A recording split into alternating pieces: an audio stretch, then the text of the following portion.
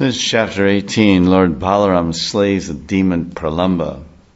While Ram, Balaram, Krishna and their coward friends were tending cows in Vrindavan forest, the demon Pralamba entered their midst. He had disguised himself as a coward boy with the intention of kidnapping Krishna and Balaram. That demon Pralamba disguised himself as a particular coward boy who on that day had remained home with some duties to perform.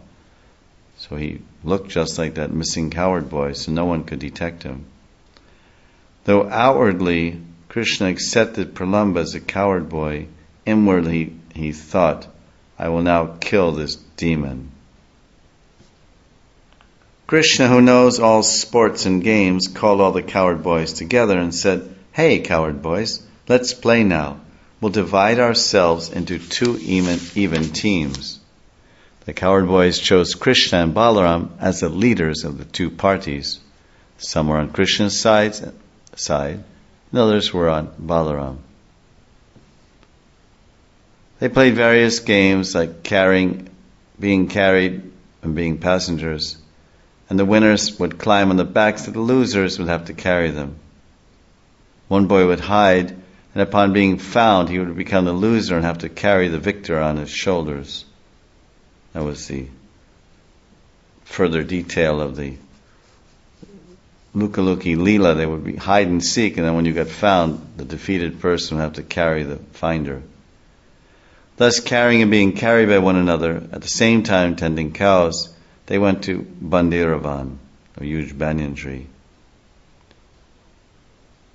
Although it was convenient to use the branches of this tree to mount the shoulders of defeated boys, the boys chose not to do that, and they climbed on each other's shoulders near that place. So sometimes Krishna got defeated and he had to carry Sridham, and Pralamba got defeated and he carried Balaram. Pralamba considered that Krishna was invincible, so he decided to take Balaram far away from the spot. Thinking that Krishna would be too difficult to conquer, Pralamba went on Krishna's side in order to carry Balaram, because he got caught by Balaram and he lost. Pralamba carried Balaram far beyond the spot where he was supposed to carry him, so that he would be out of sight of Krishna. Only with great difficulty was Pralamba able to carry Balaram, who gradually became heavier than Mount Sumeru upon realizing he was being kidnapped by a demon, Pralamba. Pralamba was forced to slow down, and he abandoned in his disguise as a coward boy and showed his huge demoniac body, dressed in gold ornaments and resembled a black cloud flashing with lightning and carrying the moon. When Balaram saw this terrible body, he was a little frightened. But then he remembered. He smashed his head with his fist. When Balaram showed fear of the demon, Krishna, who wanted to see some fun, injected knowledge of his godly powers into Balaram. Then Balaram remembered that actually I'm God, I'm his lordship. In Vishnu Puran it says, Krishna helps Balaram recollect his powers by saying, O soul of all, secret of all secrets, why are you acting like a human now? The demon was kidnapping Balaram by flying into the heavens, as if stealing some wealth. But Balaram's powerful fist came down on that demon and cracked the demon's head, just like Indra's thunderbolt smashes a mountain peak into pieces.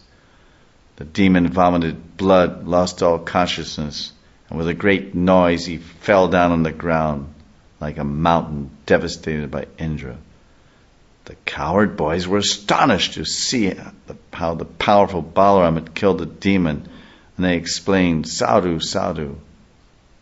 And they glorified him. And everyone's very happy, and the demigods showered flowers. Balaram Dauji Maharaj ki jai.